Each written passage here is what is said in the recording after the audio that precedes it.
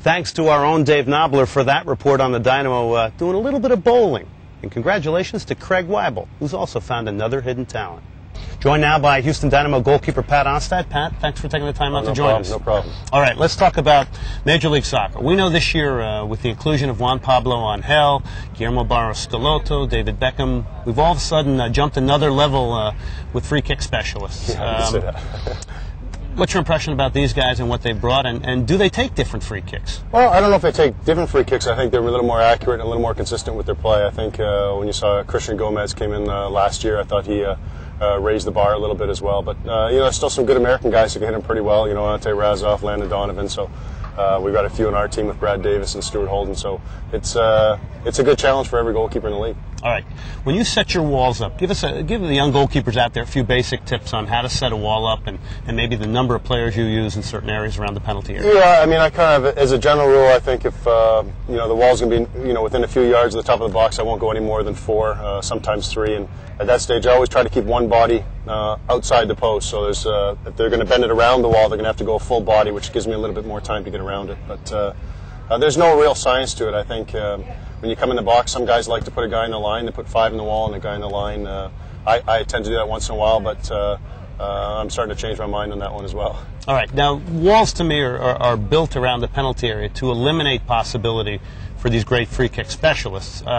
So when I see walls jumping like I saw in New York with L.A. and Juan Pablo Angel whacking one underneath the wall, why are walls still doing that? Well, I don't know. I mean, it seems like I guess it started with Ronaldinho when he did it last year, and then Juan Pablo Angel. I haven't seen too many go underneath. I think what you like is try to get your wall as tall as possible and make it difficult, but the last thing you do want to do is expose that one underneath because there's lots of room at that stage. But I still like my wall to get up there, but at the same time, I don't want them to jump higher than a ball, that's for sure. All right, when those 4 or 5 players are covering a portion of your goal, where are you positionally? Give us a little 101 here on goalkeeping in a wall, because I think there's some confusion sometimes after you construct it where a goalkeeper stands. Yeah, well, it depends. I mean, I think there's 2 schools of thought. I think a lot of goalkeepers like to be outside the wall so they can have full vision of the ball and see it around, but where that causes problems when the team puts 2 other players, they're attacking players, in the end of the wall, and now you're standing basically in the far post. It's an easy goal for a player. So I'll kind of try to see as much of the ball as I can, but often I'm looking between the 4th and 5th guy and trying to figure out as much as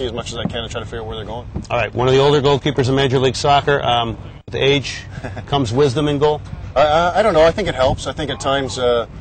This year I found myself making plays that it seemed almost simple, and then I watched it on tape and go, that was a really good decision. But at the same token, I think what you lose, or what you gain in age, you lose in athletic ability. And I can tell I've not necessarily slowed down, but I certainly don't have the spring in my legs like I used to, so I have to work pretty hard at that. All right, Pat, we appreciate your time. Thanks, Glenn. I appreciate it. That'll do it for another Dynamo Soccer Report. As always, we thank the Houston Dynamo players and staff for their cooperation. And remember, stay with us each and every week for the best in soccer coverage. We'll see you next Friday.